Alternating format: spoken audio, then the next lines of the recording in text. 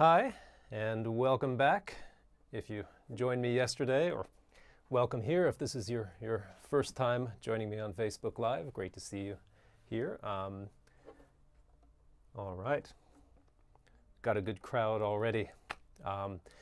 And yesterday's hour we spent together was all about the practice mindset.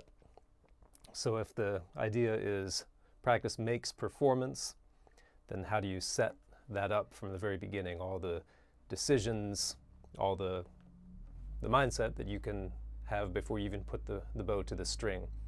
We did do a little playing, especially on the first page of the Mendelssohn Concerto, but that was all about how to set yourself up for success in practice, because I find that too much of the time, and this used to be true of me, spending too much of the time practicing frustrated and failing rather than succeeding and moving forward and ultimately getting closer to that performance that we really want.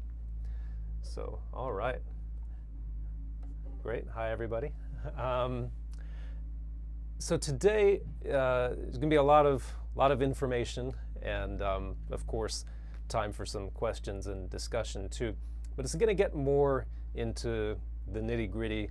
I call today to talk about tools, or the tool set or the tool kit. What are all the things that we need as violinists to be able to open a brand new piece of music and, not to sight read it perfectly right from the beginning, but to feel confident, like, I can handle this. I'm going to have to practice this and that, move it toward performance, but there's nothing in here that I can't do. That's what I want to feel like when I open a new piece of music. So some of the tools that we need to build and maintain: scales, etudes, exercises. Now, there are about 1 billion kinds of scales and etudes, right? So it's how do you know what to practice, and especially what to do every day? Should it be the same routine every day? So my answer to that is probably not. And is it going to be the same for every person? Definitely not. So what I always advise people is just get some experience handling all the different tools, right? Scales, everyone should do every day. That's a given. You don't have to do them the same way every day, and not every person will do them the same. But scales, that's a given. Get experience with different etudes, working different aspects of the left hand, the right hand. And then you may find that you want to invent some exercises that will strengthen some weaknesses. And of course, as we talked about yesterday, when you reach the limits of your own knowledge and experience, that's when you need a guide, a mentor, someone to step in and say, actually, you think this is a real problem. It's not that big a deal. Here's a real weakness, though, that you need to focus your time on, and here are the etudes, the exercises that would really help you with that. Great. Welcome even more folks, familiar faces, familiar names. Great to see you here. So yeah, this is day 2 of 3. Tomorrow is how to bring it together with practice techniques. That's going to be more about how to organize your time and how to best use your time and use these tools we're going to build today to move your pieces toward performance. Let's talk about, before we even get to scales, let's talk about that basic building block of sound, which is the détaché bow stroke. And it just means separate bows, right? And the default détaché would be fairly connected.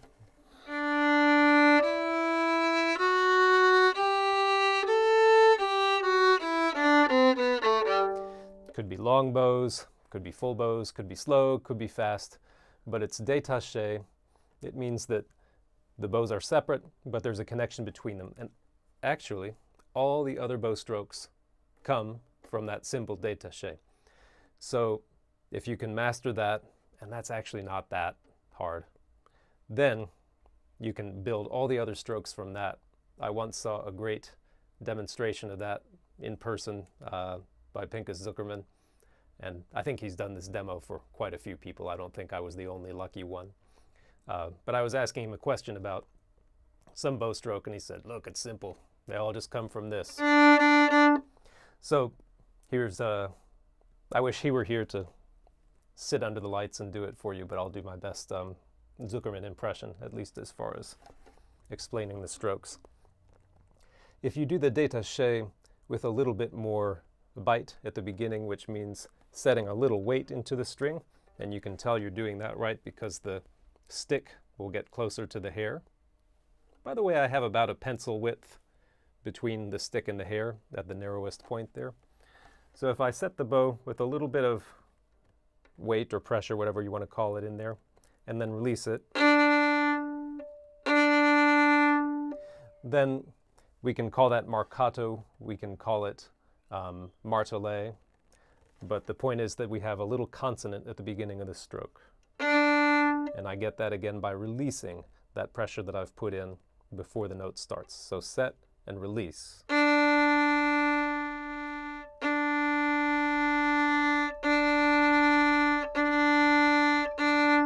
The easiest way and the best way, the best image or model that I have to create that weight or that pressure is to press my thumb up into the stick. I have my thumb right on the leather of the bow there, and while the while everything else on the bow, I'm lifting my fingers now to make it easier to see, but I press that thumb up, and that,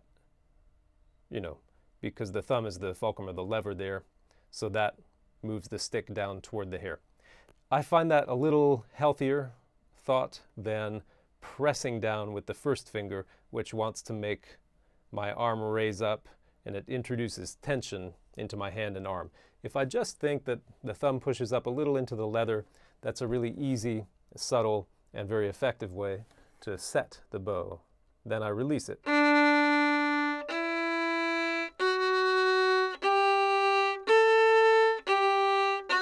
This way I don't have to think of stopping the bow in between these strokes. It's just a new press up to set the next note. If that's a little difficult at first, you can stop, reset with the thumb, and release. I'm looking in strange places now.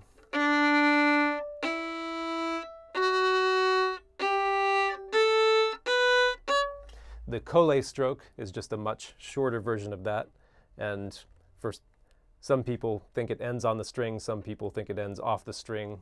It's kind of pizzicato with the bow.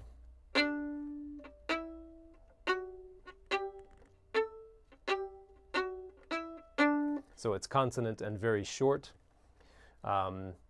Martelé, the on-string staccato, you simply keep the bow moving in the same direction.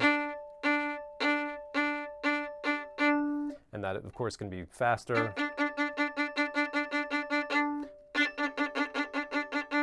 We more often do it up bow than down bow. When you take the bow off the string for spiccato or sautillé, and I know this is heresy to some people, I don't really make a distinction between spiccato and sautillé. They're all off the string strokes that incorporate, depending on your bow stick, they may happen in different parts of the bow. They may come off the string different amounts. You may feel different parts of the hand or arm getting involved, but they all let the stick of the bow do the work.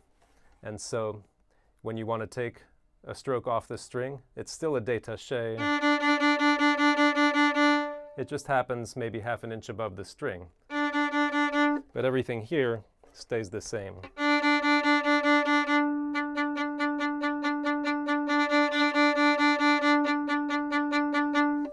Make it faster.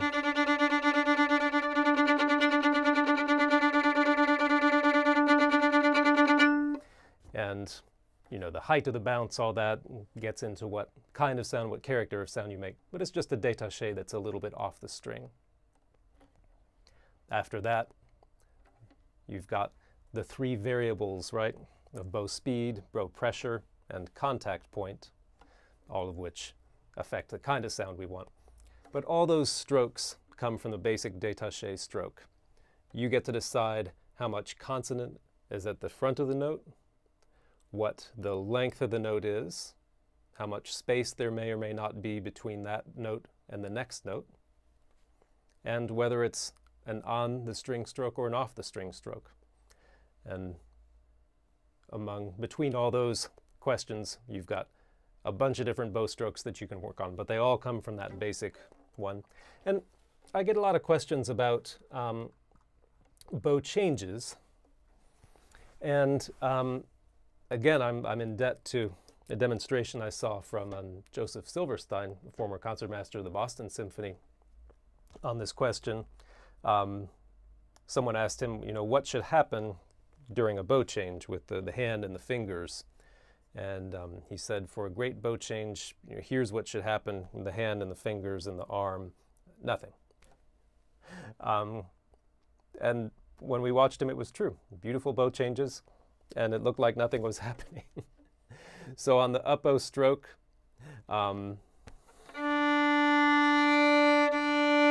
it's as if I'm cresting a hill, or maybe pushing a light weight up a slope. And when I get to the top, I just release it. If I'm rolling that ball up a hill, when I get to the top of the hill, I release that ball and it rolls back down. There's no effort required in the ball going back down the hill. So on the up bow, gently pushing it up, I can feel it pressing against my hand, the ball or stone or whatever you want to think about. When we get to the top, I just release it and it comes back down. So there's no trickery needed there.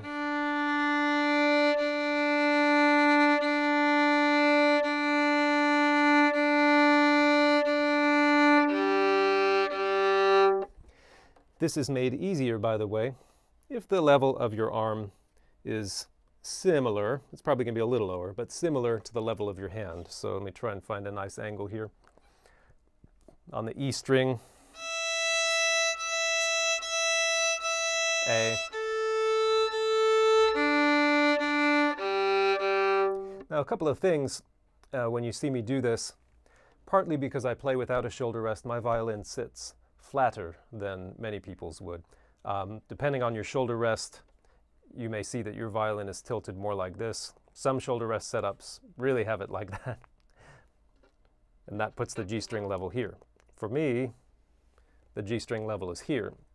So if it appears that my arm is high, it's just at the level of the G string here. What I see from many folks is that their arm is kept low all the time. So it works well for the E string, but then they're asking their hand to make the change to the different strings. The arm is lagging behind. And that is likely to result in some improper weight balance there at the frog. Tip, it's a similar thing. Nothing really happens. Sometimes instead of thinking of just a straight direction change down up, I might think of a subtle little circle. So I'm coming down bow like this, up bow like that, a little bit, that I play on the two sides of the string. Here I exaggerate it.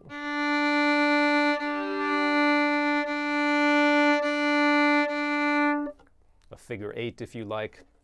You don't have to get too fancy with that, but that may help in some cases, especially for a really slow bow if I want to think of a smooth change. So I'm curious to hear your thoughts or questions so far on just this basic détaché bow stroke and how it leads to the other ones. Where I'd like to go after we get a few questions about that is to scales and arpeggios, and then finish with some etudes. I really feel like I'm zipping through this, or maybe you feel like I'm giving you too many details. But I'm curious to see what questions you have. I'm actually going to start with one that Rudy emailed to me, and he was asking about keeping a straight bow and a good contact point.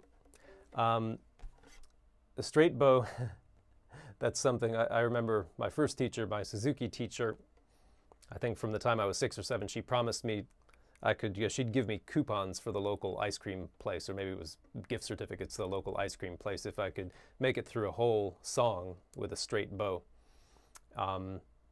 And for a couple of years I kept asking about it, like, did I get it? And she says, no, it wasn't straight. And eventually I forgot about it, and you know, by the time I left her and I was 10, ice cream wasn't as big a deal to me as it had been. Finally, I was a teenager, 14 or 15 years old, and I was playing some, you know, a much bigger piece. And afterward I saw, oh, there's Mrs. Weehee, there's my Suzuki teacher. And she said, you know, great performance as always, congratulations, you know, I'm so proud, and here you go. And those were my gift certificates to the ice cream place, because I'd finally, after more than 10 years of playing, made it through the straight bow. Here's one quick thing, if you haven't tried this, and apologies if it's not totally, you know, if I'm not square to the camera, this may not appear to be a straight bow. But you can use a mirror and make sure your bow is straight at the tip. Once it is, now I can do this without an assistant. You may want an assistant, but get that bow at the tip nice and straight. Then come around the other side of the violin and hold on to the tip of the bow. Now you can move your bow hand up and down the stick. And keep your thumb and all the fingers in contact with the stick as you do. And the motion that your hand and your arm make will trace the exact path that it will need to make for a straight bow later on. But, you know, everybody's got to use the mirror at some point to figure out their straight bow. Doesn't have to be too complicated. Either you're bowing down out too far this way or bowing down too far in this way. Contact point goes along with straight bow, so I find it's probably easier to get a basic straight bow path first and then decide what your contact point's going to be. Contact point's one of those things that needs to become a habit. You're always going to have to remember to, okay, what's my contact point? Eventually your ear gets the message. You'll be able to hear what your contact point is, and you'll be able to hear if it's away from what you want. All right. Got a lot of good questions already. Bow quivers or bow shakes in the middle. I've written one article about it, and I've made one video about it. So the video, I believe, is called The Safety Move to Prevent Bow Shakes. So that is going to give a more detailed explanation than I can go into here, but it involves rolling the stick a little bit. That's kind of your emergency if it's happening and you can't stop it. Look, the bow's going to shake more. For example, I had coffee this morning. It's going to shake more when you have coffee, or if your blood sugar's low or something like that. Some sticks are shakier than others. The worst thing to do if the bow starts to shake is to, you know, lighten your fingers and lengthen the fingers and try, you know, that's, for some reason, that's one of the first things that people do. The thing is, if you let the bow stick alone, it's going to want to bounce. So doing that gives away all your control. It's going to keep happening. In general, I like to pick the bow up into my hand, have the stick a little close to the hand, in general, closer than many people. Decently firm fingers, and then just play through the shake. If it wants to shimmy, keep that bow moving. You can draw it toward the bridge a little bit, row your way into the bridge. And then just realize that it's not the worst thing in the world. The audience never notices it as much as you do. You'll get through it. I've seen very few people that have actual weaknesses in their technique that cause the shakes. It's usually something that comes and goes, and it happens to everybody. Again, as far as this story, there was a teacher I saw give a master class, and someone had the shakes, and this teacher really came down hard on them and said, you know, back in my day, you know, if you had the shakes, that meant that you just couldn't cut it. And, you know, we didn't mess around with terms like, whatever, like dealing with it. We didn't have beta blockers. We didn't have these. That just meant that you didn't have the stomach to play. And unfortunately, this teacher had to play a solo pretty soon thereafter with a really, you know, so I think it was the Lark Ascending,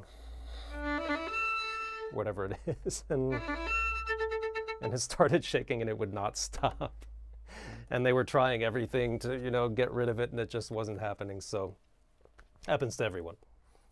All right, I'm going to need to give shorter answers. And my opinion of sautiller being an extension of a détaché moving from the arm to the wrist. Yes, I get that image. I think that, for most people, sautiller is faster than spiccato, right?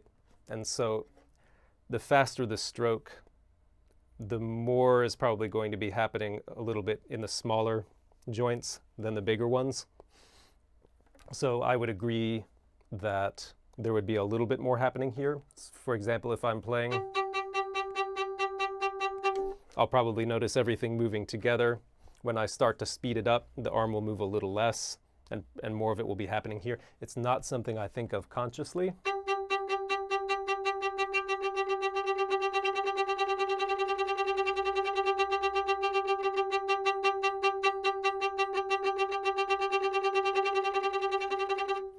But I'm sure you can see it happening there. And that's a great exercise to do to make the smooth transition.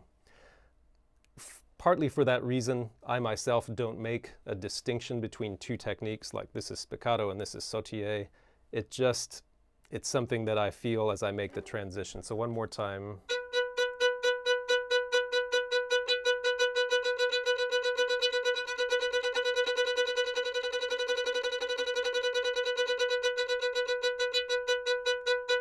And you can see the motion going from more arm to less arm. My thoughts on sound. Well, I'm going to be speaking about sound this whole session, I'm sure. But the sound is basically formed, besides the vibrato, which puts your fingerprint on your sound. The kind of sound and the amount of sound and the quality, amount and quality, are determined by those three variables: bow speed, bow pressure, and the contact point. There are so many combinations of those three that produce an acceptable sound, and everybody's got their default, right? Some soloists, you'll hear their default is more the slow bow, more pressure, closer to the bridge. That's a combination that works. Others, maybe their default is closer to that. Fast bow, less pressure, away from the bridge. And then there's the whole range in between.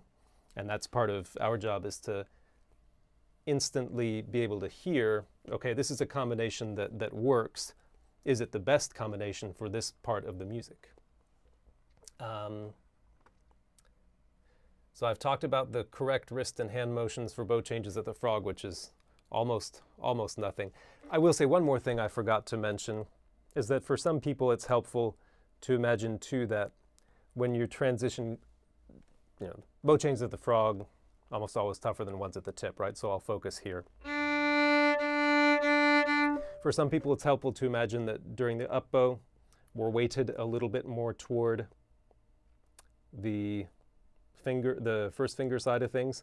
And then as you make the transition, we bring that weight over to the pinky side, so that we're not trying to change direction only like this, but there's a little shifting of the weight to the pinky side.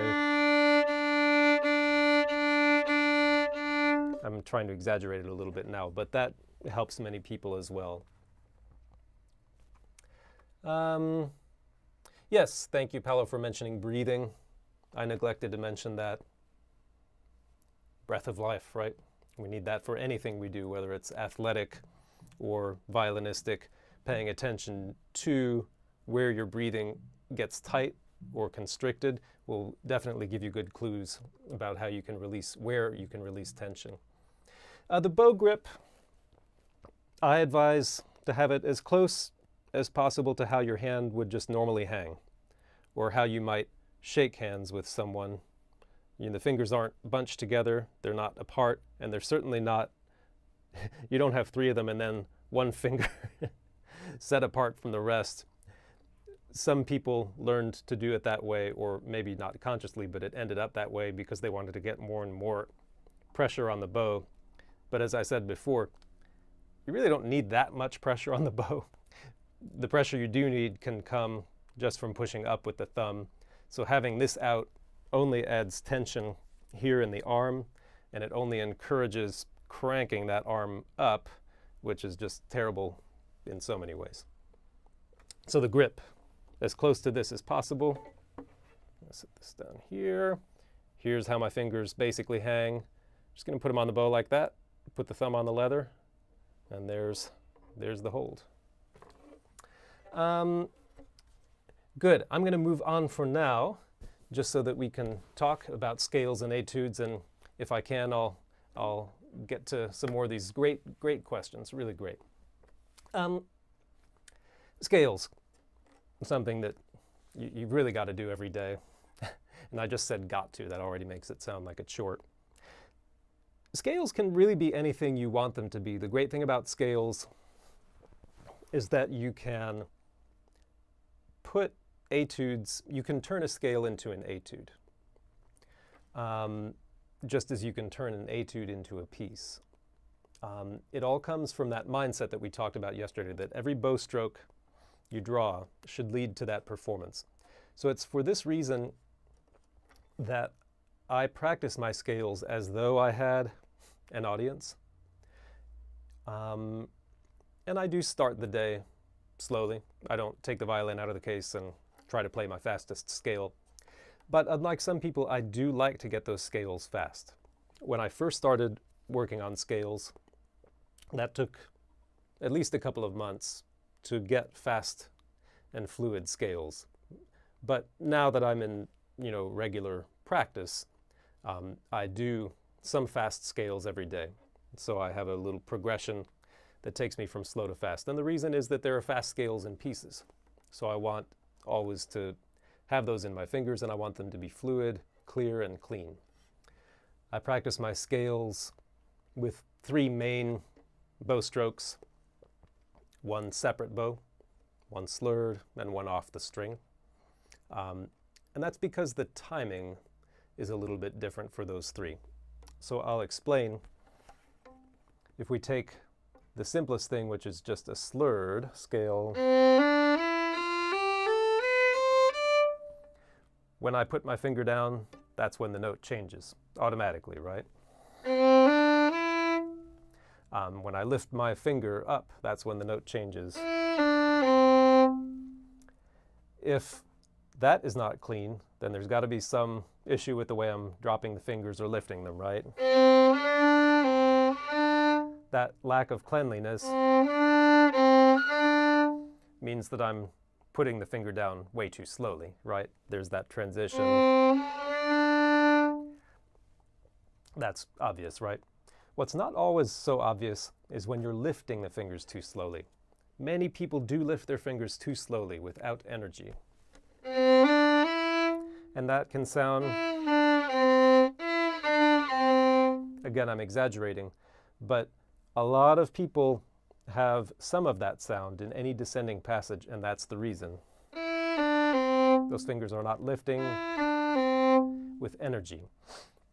So the slurred scales will tell me if I'm even and if my fingers are placing and lifting efficiently and with decent energy. By the way, I like to place gently and lift with energy.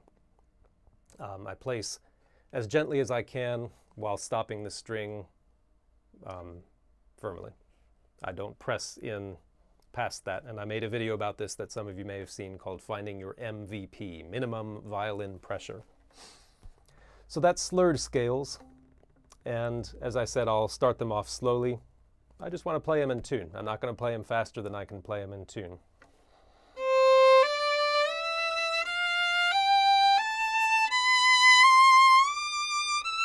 Etc. About vibrato, again, because I'm practicing these with an eye toward performance, if I'm playing in a tempo where I would vibrate in a piece, then I'm going to vibrate in the scale because I want that practice vibrating the shifts.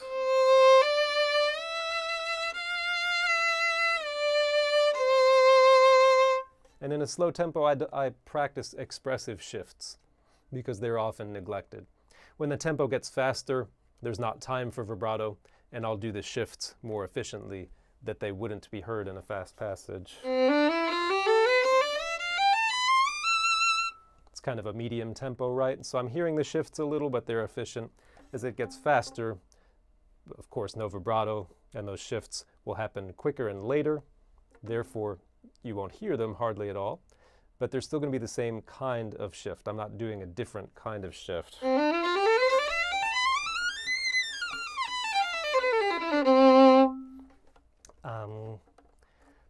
That's for slurred scales. Now I also do them separate, including fast separate scales, and that's something that many, many people neglect. The reason you've got to practice that is because it tests the timing, the coordination between the two hands, and that's so often a weakness. It's great if you can play you know, slurred passages rapidly, like in Last Movement of Mendelssohn.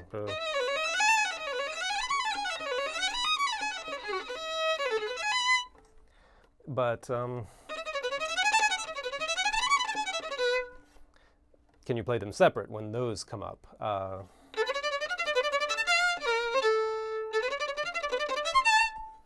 Whether it's on the string or off. So for on the string playing, the bow change and the finger change have to happen simultaneously. So again, I do that slowly or with vibrato.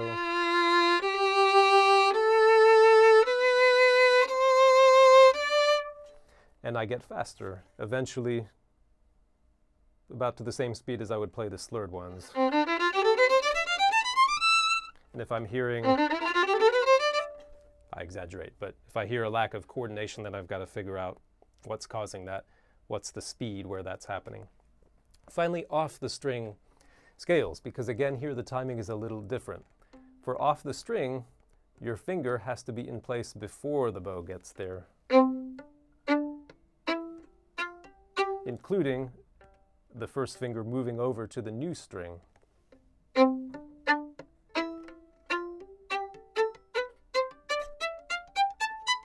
Same for descending. The finger's got to lift while the bow's in the air.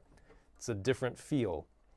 One good tip for getting that feel is to practice pizzicato, by the way. I owe Simon Fisher for this one.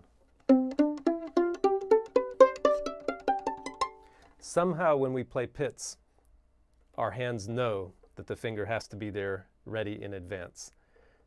And so it's the great way to feel that timing that's necessary for the off the string coordination. Then when you go back to the bow, hopefully you keep that timing. I don't know why it is that our brain makes that connection so easily with pizz, but with the bow, sometimes our hands try to fool us and do everything simultaneously, and it doesn't work. That's when you'll get the... Either the sound is bad because the string isn't stopped all the way, or you get the coordination is off. So those are the three bow strokes with which I would do all my scales. Let me see if we've got any questions related to this right now. Yes, as far as keys and metronome, those are two good issues to touch on. If you're just starting out doing scales, I think it's better to stick with one key during the day and really take your time with it. To do these three bow strokes, if you're doing 2-octave scales, make sure those 2 octaves are in tune. If you're doing 3 octaves, play them only at tempos where they're in tune and with a great sound. And then to call it a day.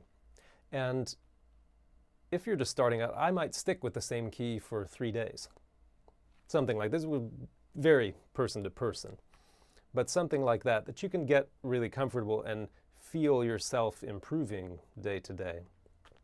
Again, really don't bite off more than you can chew. Don't expect that you're going to take it from slow to fast in one day unless you're already in excellent shape, regular scale practice.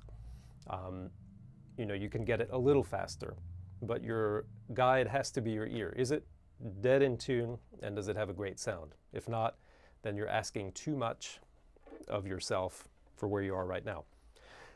For me, I do about 3 keys a day, and that will include the single note scales with the 3 bow strokes, arpeggios in the 3 bow strokes, and double stops in the 3 bow strokes. For me, the double stops I focus on are thirds and octaves, just basic 1/4 octaves. So I'll do all of that for 3 keys. Now that process goes a lot faster for me than it will for most people because I've done it for a long time. So I might spend 10 minutes per key or less, and for maybe half an hour total of scales. Don't try to do all that if it's going to take you 2 hours, because there are other things you can do with your practice. And I'm going to get to double stops here because they're so important. But that's what I would say about keys. And the point of varying the keys, obviously, is because we play music in all different keys. What's nice is if you can keep the same fingering pattern for all of them, so that you have that confidence. You get to or we see this in orchestra all the time, right? We've got something in E major, and then it comes back and it's in F. It's the exact same pattern, right? And so you can use the same fingerings. Later on, it's great to branch out and try some other fingerings, but in the beginning, and actually for a good long while, it's nice to keep it simple. For the metronome, I don't. I don't do my scales with the metronome. There was a time when I did some of that just to help build my internal pulse, but I find that it either limits me. In other words, I could go faster, but instead I'm trying to fit it into this metronome box, and that prevents me from building the fluency that I'd like. Or, more often, it's pushing me to go faster than I'm really comfortable doing, listening for intonation and great sound. Most of the time, the vast majority of the time, when I hear people practicing scales with the metronome, it's not in tune. It's because they're trying to stick with the metronome, and that's too fast for where they are at the moment. Yes, great question. As far as the scale book is really not, I don't want to say it's unimportant. I mean, the book is only important in that it prompts you to work on the things that you need help with. The Flesch book is kind of it's the gold standard that everyone talks about. I mean, I find it's a little overkill, to be honest. And for example, the scales and thirds are written out, if I remember correctly.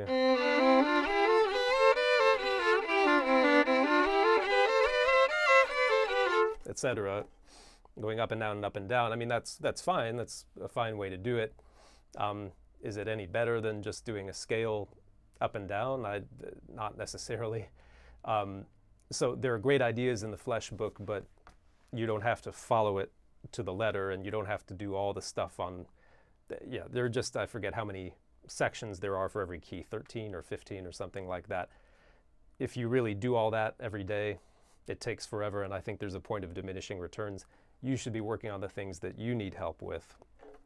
And my pared down routine is a great baseline for most people to practice the 3 strokes in regular scales, arpeggios, and double stops. Yeah, and that's exactly Alderman's comment. Too much information, how do you prioritize it?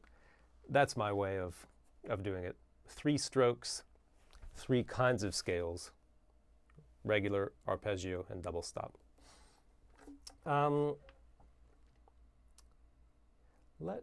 Just a brief word on double stops. If you're going to pick one, have it be octaves. And the reason is because the octave of 1/4 sets your hand frame. If you can't play octaves comfortably, usually it means that you've not found a good hand position for the 4th finger. When you choose your basic left hand setup, which includes such things as, how far are you going to be from the fingerboard? How high is the thumb going to be? Where's your arm going to be? What needs to dictate the answers to all those questions are how the fingers fall on the string, especially 3 and 4.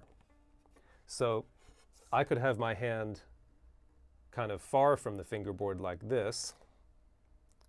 1 and 2 feel nice and comfortable, but then 4 I've got to reach up for. That's not a good solution to playing the violin because, first of all, I'm not going to be able to vibrate well on the 4th finger like that, and it's got to reach so much further, the 4, than the other fingers. I'm going to have problems with evenness. What I want instead, and this depends on the length of your fingers, the length of your arm, you want a way that 3 and 4 can sit pretty comfortably on there, and then you're reaching back for 1 and 2. Many people are surprised, but this is actually a healthier position, to have 3 and 4 nice and comfortable, reach back for 1 and 2. And that will tell you how far this is going to be from the fingerboard. It'll tell you where your arm needs to be to get those fingers in that place, etc. So for an octave, have my 4 comfortable, reach back with the 1,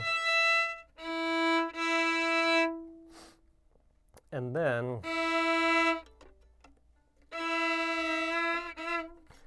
something about turning in my stool this way is messing up my hand frame.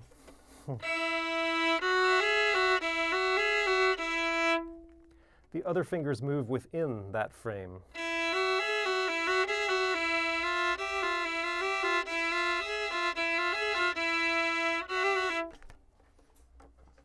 When you always have that relationship between 1 and 4, you can play anything in any key. And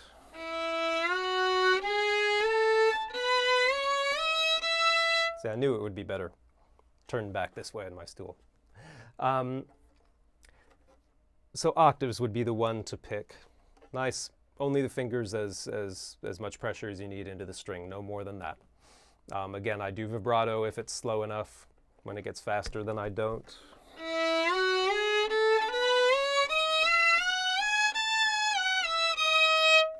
When I'm doing it slowly, by the way, I like to hear the space in between the notes, and I like it to be an octave always.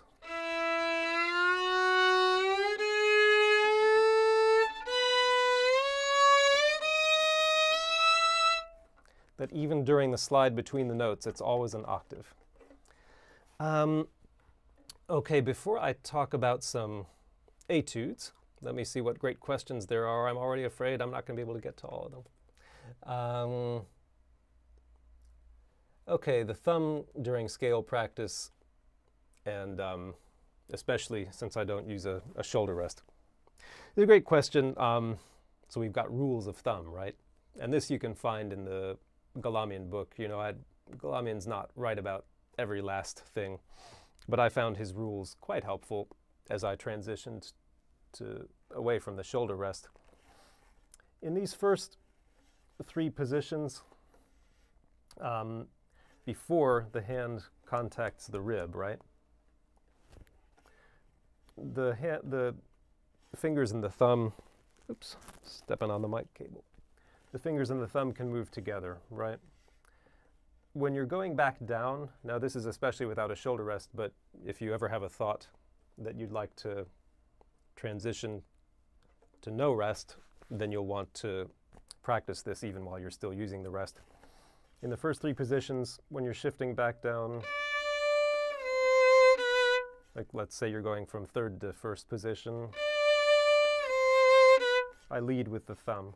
On the way up, they move together.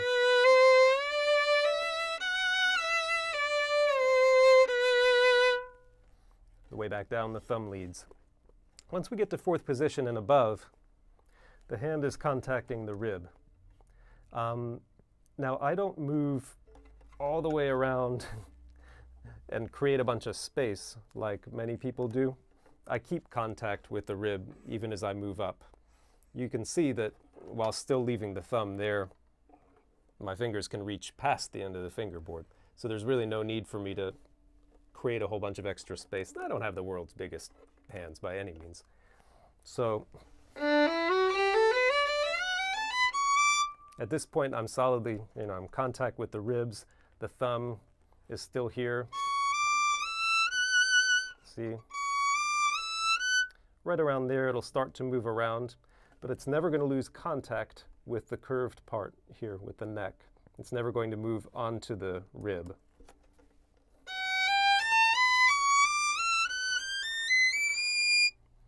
So from fifth position, basically, it hasn't moved to there. Still hasn't moved. Still hasn't moved. In the Galamian book, he writes that if you're shifting down even to third position, keep the thumb where it was when you started the shift, and then afterward, it catches up. So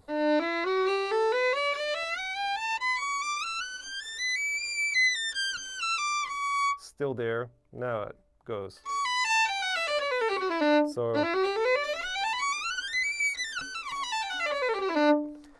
in fact, on the way up, I can do it with no chin rest either, because it's always pushing the violin into my body. And most of the way down as well. Do I practice arpeggios every day? Yes, I do. That's an easy answer. Same sound during your scales practice, or try to find different types of sound? That's a great question. I probably stick to my default rich, expressive forte more than I should. Sometimes it's nice to do scales later in the day and to work on perhaps weaknesses that you may have. So many people find it a problem to use faster bow, and that's a great thing to put into a scale.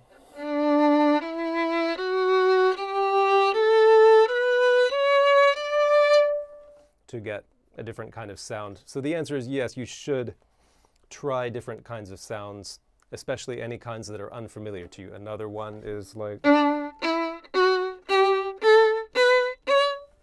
notes with consonant at the beginning and then letting the bow travel after. That's uncomfortable for many people. So that's a great one. Great.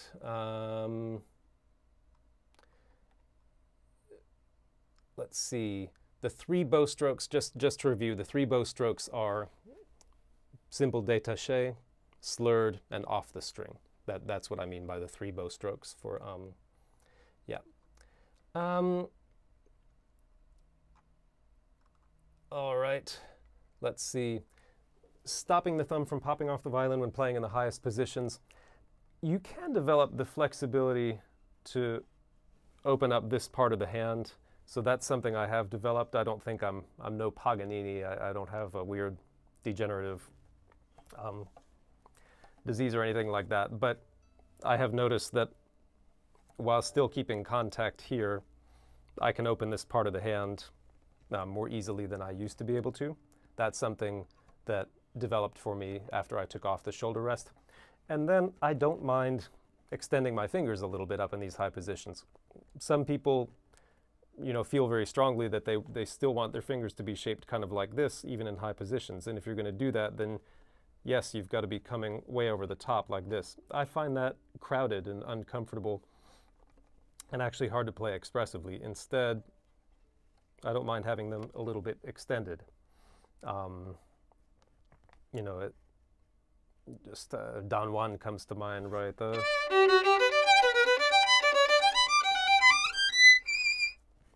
So here, my 1 is reaching back, and 2 and 3 are extended, but it's easy to play a nice vibrato there.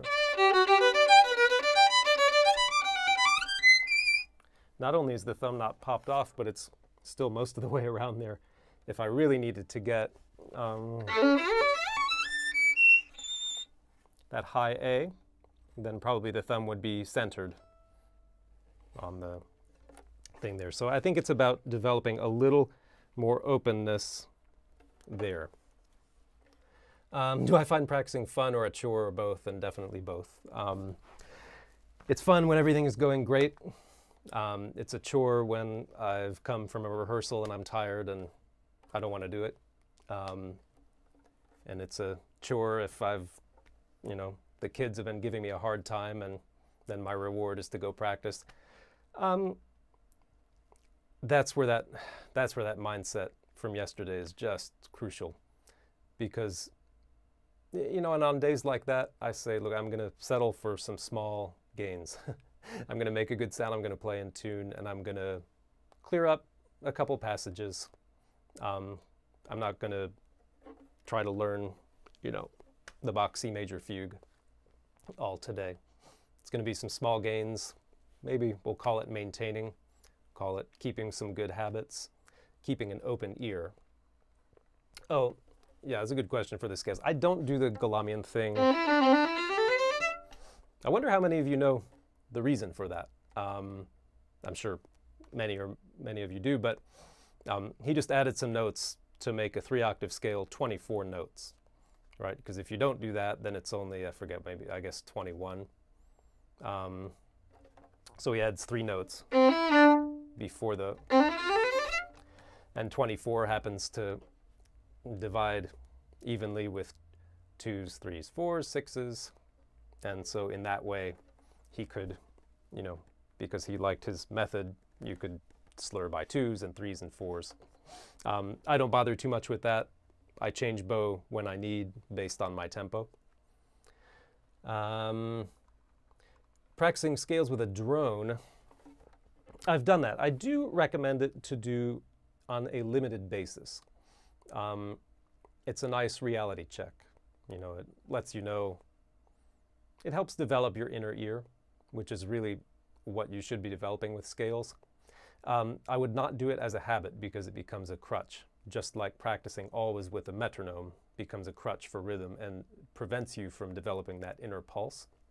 So do it, but then turn it off. You know what I mean? Practice with a drone a little bit, and then here's what can be interesting. Record yourself playing without a drone. So in other words, get your pitch from the drone, then turn the drone off, record yourself, etc. Then play back your recording with the drone. See where you were high or low. That's much more effective than always having the drone on while you're playing. Give that a try. Good. I want to, okay, last question before I just speak a little bit about etudes, the last major part of our toolkit. Rhythms, bow patterns, Galamian was spot on with this. Those are essential and really neglected. And Heifetz, I'll have you know, was a fiend about rhythms, bow patterns, accents. He would always make his class, make his students try these, 2 slurred and 1 separate, 5 slurred, 3 and 2, and put the accents, and they had to be able to do it right on the spot. Actually, he was annoyed if they could do it on the spot. He tried to pick things that they weren't going to be able to do, so if they could do it right away, he would get annoyed. This is because my second teacher, the one I had from age 10 to 18, was in the Heifetz class back in the early 70s. But so yes, mix as much of that as you can in your scales, or etudes, like how I transitioned there to etudes. Kreutzer 2, which this violin made famous, has a whole bunch of bowing patterns and accents right before it that you're welcome to try and encouraged to try.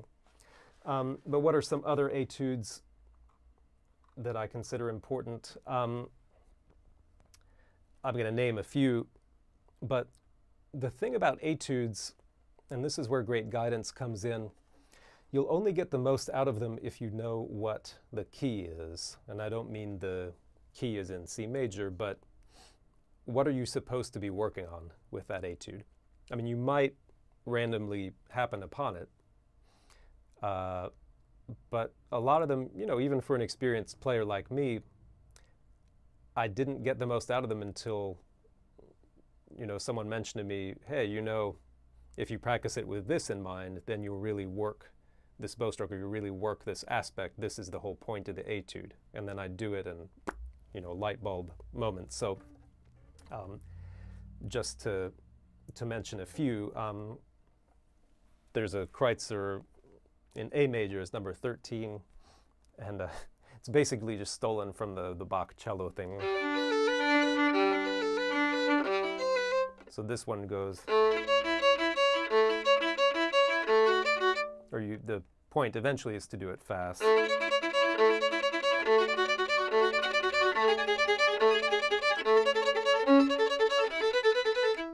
It's beautiful, it's nice. But the point of that etude is to learn and to feel the difference between two types of string crossings. The kind that go just between two strings, which you can accomplish with the hand.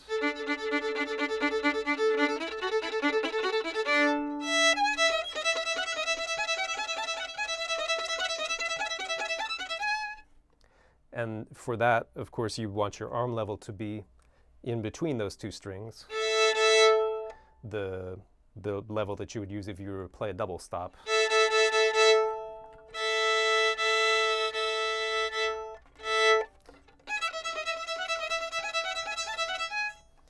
Or,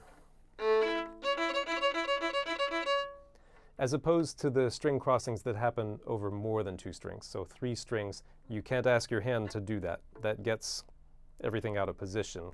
So my arm moves from the G string level to the level that forms the double stop between D and A. So, and now between the two strings, back, between. See, if I don't do that and I try to play this etude fast, it's 2 pages long, I'm never going to get through the whole thing. This is going to be flopping all around. And the sound is not right. Instead, you'll see the arm motion, the hand, and then back.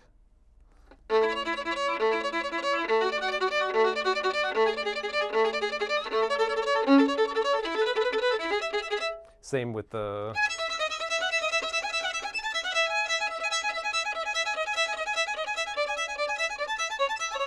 There, the arm has to do it. As opposed to the... So, Kreutzer 13 builds that and helps you feel it. Kreutzer number 9, it's a doozy.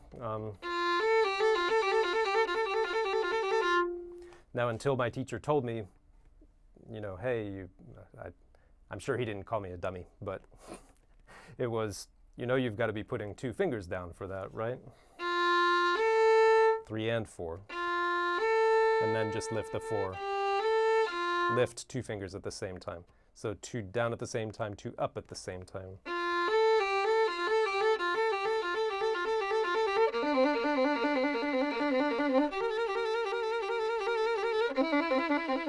If you try to do it the other way, it just doesn't even work. You never get it fast. And it's just because of how you put the fingers down. So that trains that idea of putting 2 fingers down, but then lifting only 1. Simple thing in theory. And when you build it up slowly, it really expands your technique. And yeah, those are the 2 I'm going to mention for now. The etude that Heifetz played every day was, well, it was the first 2 Schreideck etudes. In other words, in most books, it's the first 3 pages.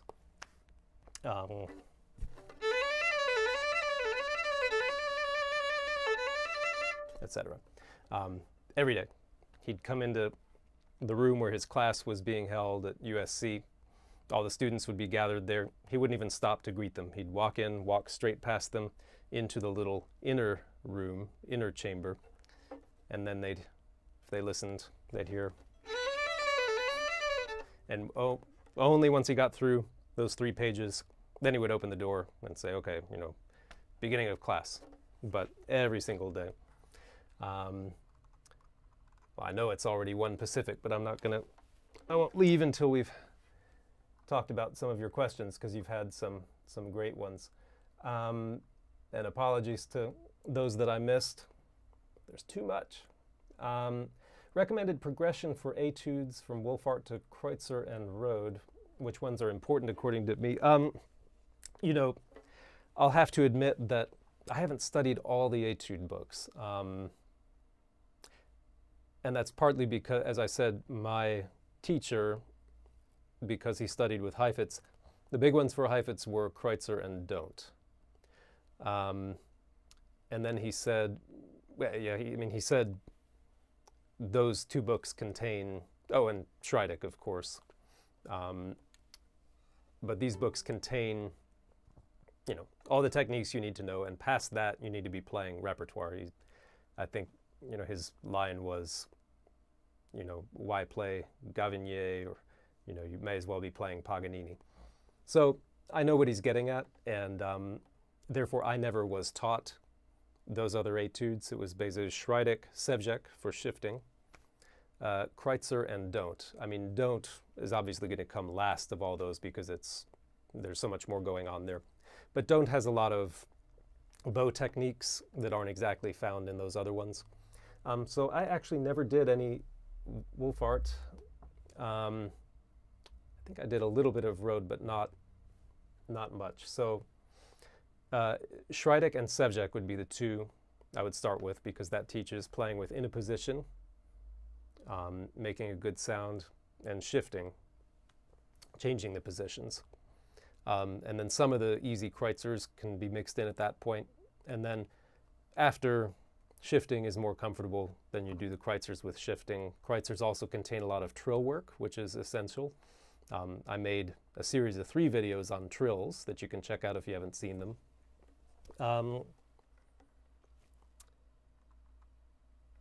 Let's see. Stephen was teaching his junior high orchestra students. Important work.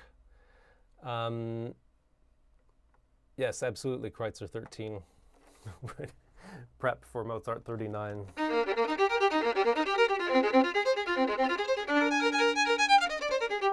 So, between 2 strings, over 3 strings.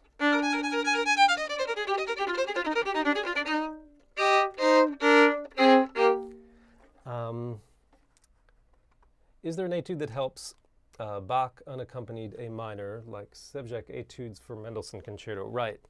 So Sevcek, if you look in the Sevcek shifting book, it's like 1 billion pages long because he wrote out everything. But Sevcek he also wrote preparatory etudes for all these major concertos and showpieces, and those are starting to be published. Now I know, which one did I see? I know for Scherzo Tarantella, the Wieniawski, for that one, there's a whole book of Sevcek prep just to play that piece. As far as the Bach A minor, I don't know if you're speaking more about the double stop stuff like the fugue, or the last movement that's the...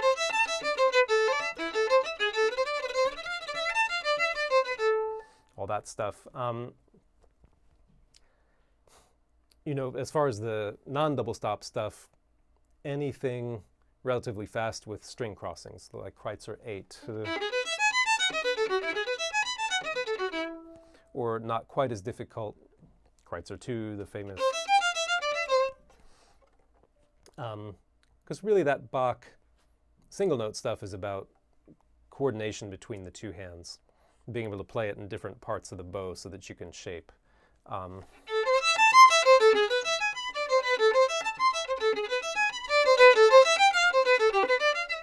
Etc. Just getting comfortable with that. Scales would work just as well for that, I believe.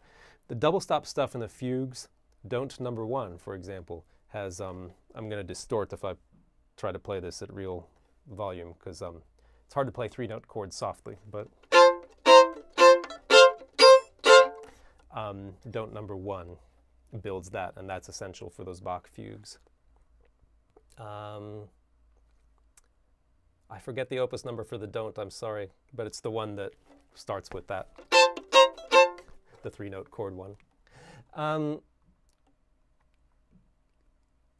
Let me see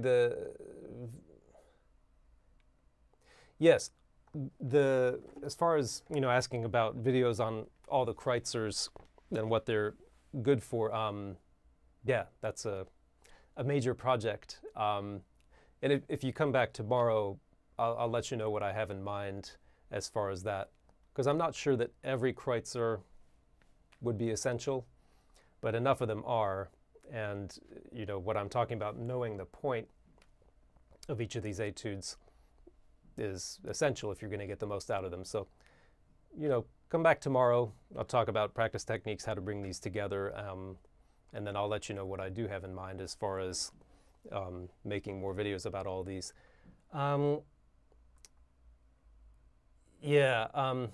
Okay, there's a couple questions about Sevcek here, and I neglected it because we got short on time, but the deal with Sevcek and the deal with shifting, yes, I do love guide notes. In my experience, the professional players that I coach, some of them have a phobia about the guide note, like they learned it early on and then decided it was for kids and they totally got away from it. So what we're talking about, for example, the first shift of Mendelssohn, the guide note would be a B, right? If you totally give up the guide note and start lifting fingers, you can get away with it for a while, but eventually you pay a price. So I generally keep my fingers in the string when I shift. That doesn't mean that you'll hear every one of my shifts, because that is determined by the timing. If I do a shift very late and fast, let's pretend that I was going to do Mendelssohn's printed bowing, which is a separate bow there. If I were going to do the printed bowing, then I could choose to let you hear the shift, which doesn't sound great in my opinion. I'm going to do that same kind of shift, finger in the string, but it's going to happen right at the very, very end of the down bow.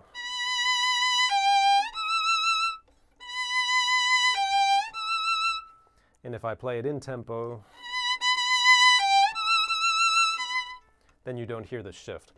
So it's always the same kind of shift. There's a guide note, the finger's in the string so that I'm always feeling the distance, but the timing determines how much you hear it or don't hear it.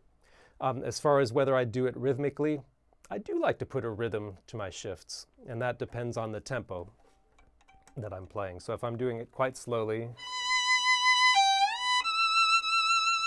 it's kind of da da da dum bum, something like a triplet. I don't always specify it to myself, but there is a rhythm to it.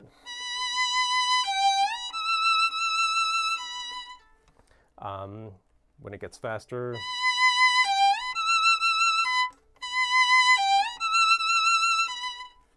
something like that. I think that's helpful. I wouldn't stick to it dogmatically, but I often talk about the rhythm of a shift being as important as the destination, because you're not going to find that destination unless the rhythm, the choreography of it is there.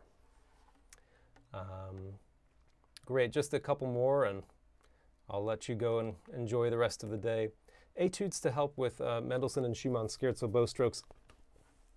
As far as getting just the basic off the string stroke, that's kind of,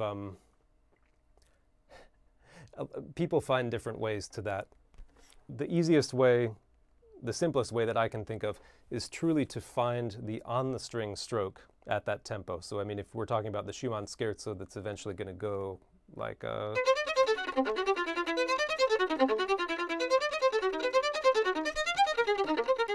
something like that. I need to find a clean on the string stroke. And many people are surprised they can't do that right away. They often flakes out. But to really find that, where in the bow am I going to be? What contact point?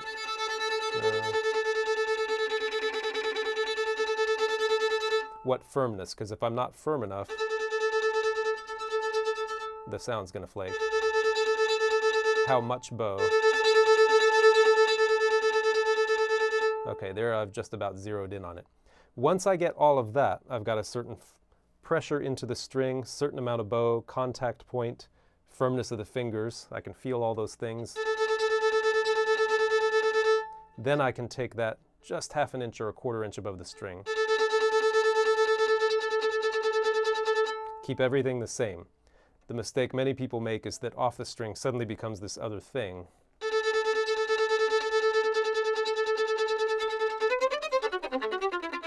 Now, the difficulty with Schumann and Mendelssohn is often, well, the difficulty with Schumann, besides left-hand stuff, which should be worked on separately, for example, slurred.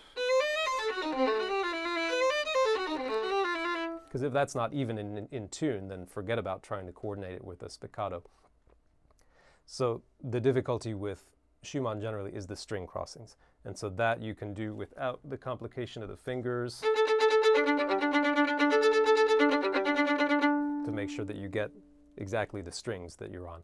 So for that, you know, I'm kind of turning the Schumann scherzo into an etude, but you could just as easily take any détaché etude and play it off the string.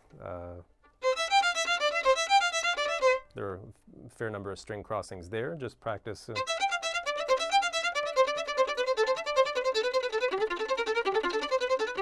Etc. to fine-tune your string levels. Mendelssohn, the difficulty there is more mixing eighths and sixteenths.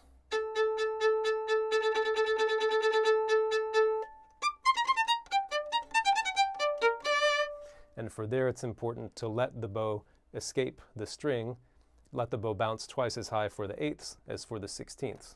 What I often see is people trying to control the bounce of the bow on the eighth notes. And instead it should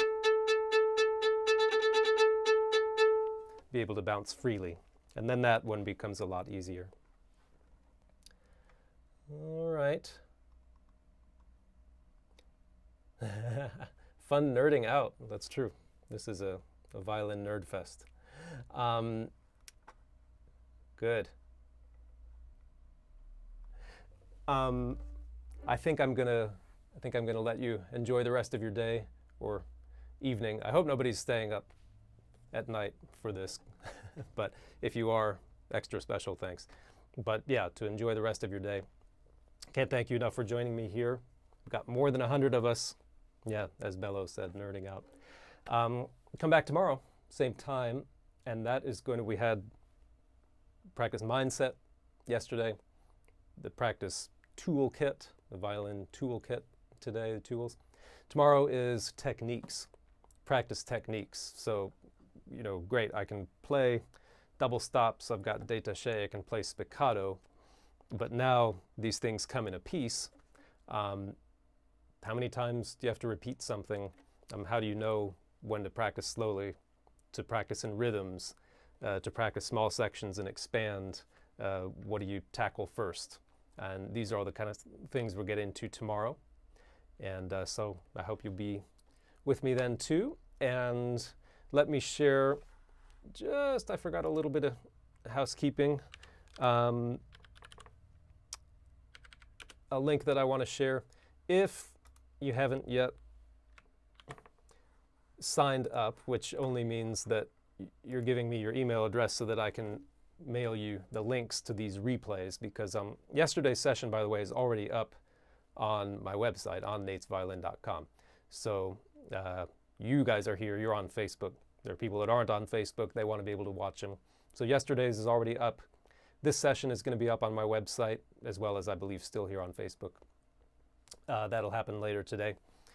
Here is the link that I just put in the comments. Go there if you haven't already, and that way when I send the emails with links to these replays or whatever other info, you'll be sure to get it. So again, thanks so much. It was great to spend some time with you here, and come back tomorrow for day 3 of 3, practice techniques. All right, goodbye from Pasadena. Oh, 3:15 in Indonesia. You did stay up. All right. Well, thank you so much.